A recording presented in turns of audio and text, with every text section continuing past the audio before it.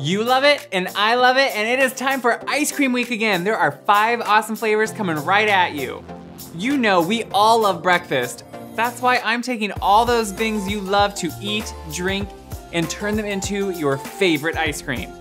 These ice creams are amazing, great flavor, and seriously, they are gonna be made time and again. All these amazing flavors are coming up on this week's Wise Guide. This is the 5th year for Ice Cream Week, and honestly, I don't get tired of them. If you know anything about me, you know I have an obsession with ice cream. I know you're probably saying, okay, so everyone loves ice cream. Yeah, no, I can make myself sick on ice cream. I grew up eating ice cream all the time. My dad was obsessed with ice cream, and I am obsessed with ice cream.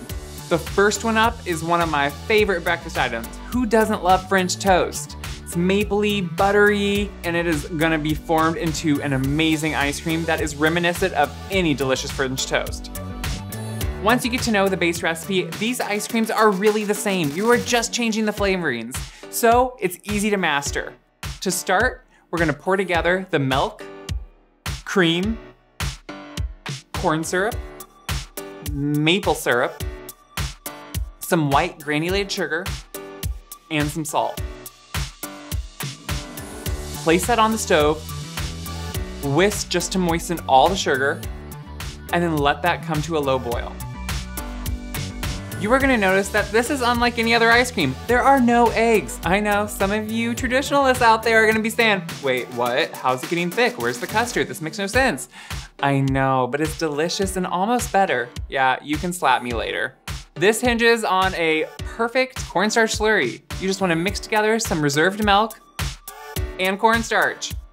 That is gonna thicken this ice cream, not too much, no grittiness, no powderiness, just perfectly. Mix it until it's dissolved, and then place it by the stove.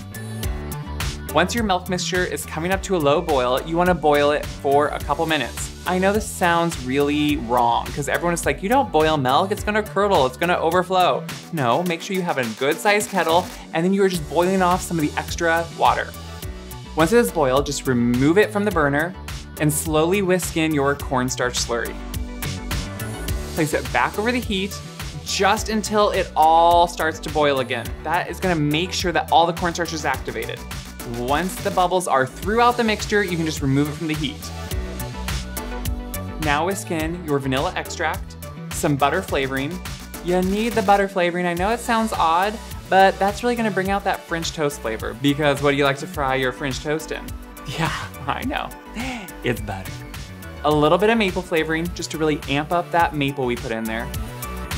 And then just whisk that all together till it's combined. Pour it through a strainer right into your ice cream container, whatever you wanna chill it in, and then let it cool slightly till it stops steaming. Place a lid over it and chill it until it's cold. I like to make any of my ice creams the night before I want to churn them. Most of the countertop ice cream makers need a well-chilled base. So just put it in the fridge, forget about it until you're ready to churn. While the ice cream's chilling, you can make your cinnamon sauce. I know it sounds different, cinnamon sauce, but yeah, that is gonna bring this all together and make you say, holy cow, I'm eating French toast and ice cream. I know, it's so exciting, isn't it? In a small kettle, combine your sugar and cornstarch. Whisk that together just to make sure the cornstarch is evenly combined into the sugar.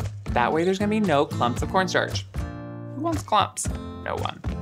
Add some butter and water. Place it on the stove, let the butter melt, the sugar dissolve, and cook it until it is thickened. It is really quick and easy. Remove it from the heat, add in your vanilla and cinnamon, because this is cinnamon sauce.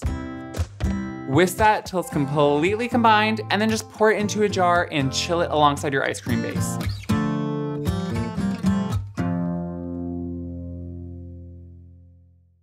Now that everything is well chilled, you can churn your ice cream. Make sure to follow the instructions on your ice cream maker if it's different than mine. I use the attachment for my stand mixer. Pour the chilled base right into the freezer, add the paddle, and then put it right onto the mixer. Churn it until it's about the soft serve consistency.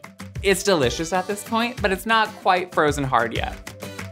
Once it's churned, you can remove it from your maker.